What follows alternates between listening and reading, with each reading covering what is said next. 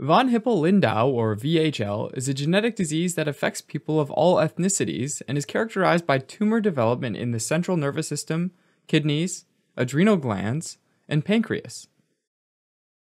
Alright, the VHL gene is a tumor suppressor gene on the short arm of chromosome 3.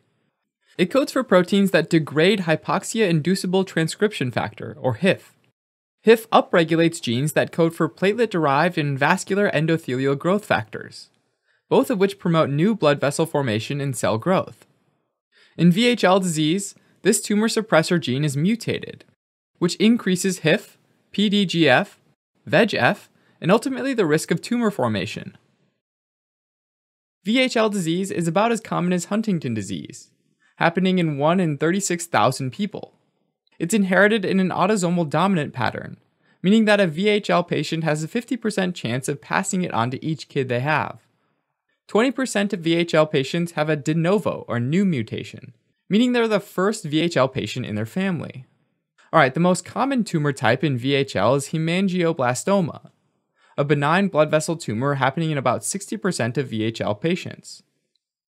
In the central nervous system, these can happen in the retina, brain, and spinal cord.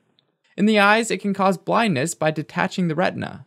In the brain and spinal cord, a tumor or the accompanying cyst causes problems when it pushes against surrounding tissue. For example, if the tumor is in the cerebellum, it can cause ataxia, or the loss of balance.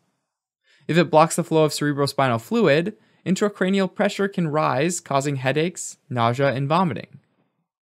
Less common are benign cysts and cyst-like tumors called cyst adenomas. The most concerning, happening in about 25% of VHL patients, is the endolymphatic sac tumor of the inner ear, which can cause deafness.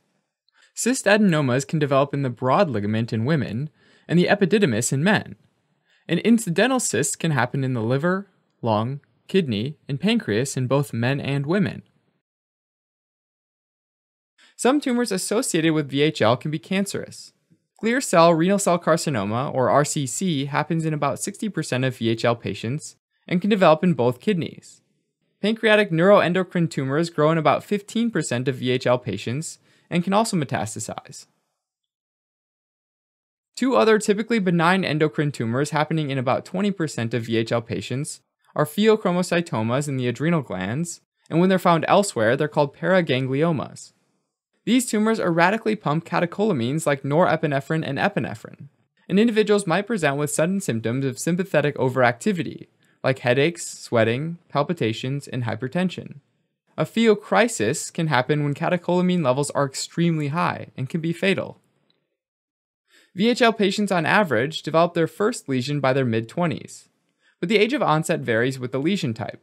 For example, hemangioblastomas usually happen earlier in life than renal cell carcinoma tumors.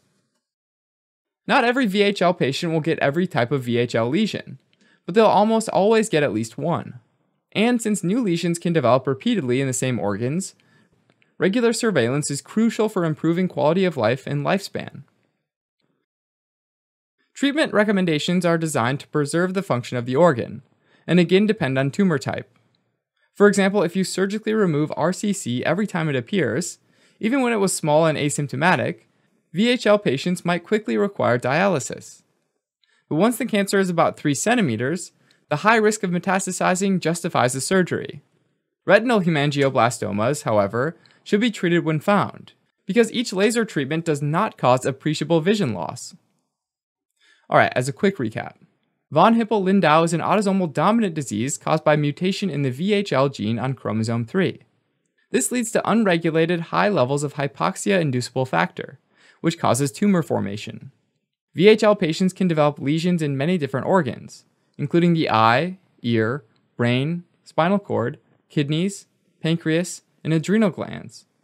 Most of these are benign tumors, but they also have the potential to become metastatic, like bilateral clear cell renal cell carcinoma and pancreatic neuroendocrine tumors. Because VHL is highly penetrant and the lesions can happen repeatedly throughout a person's lifetime, routine screening and careful management is crucial.